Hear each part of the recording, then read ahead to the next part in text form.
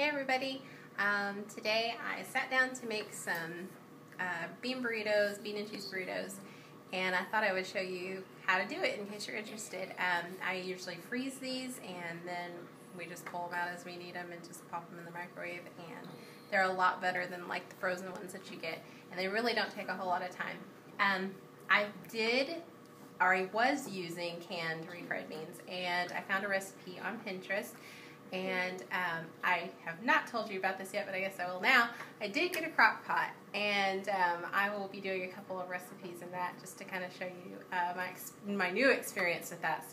And this was a good experience. I found a recipe for how to make your own refried beans in the crock pot, and they turned out great. I mean, absolutely perfect, and they did not take hardly any effort to do it, so I'm really, really happy with that.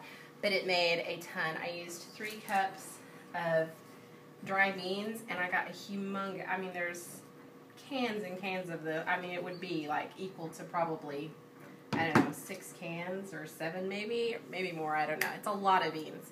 But anyway, so I will put the recipe in the description box below if you want to check that out.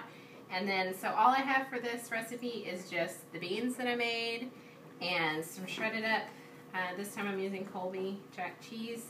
And I bought some tortillas. I actually got these from Central Market the other day. They're really good. And basically all I'm going to do is I'm going to take the tortilla. I'm going to take maybe a 1/4 cup of beans or so and just spread it down. These beans are cold too, so they're kind of thicker.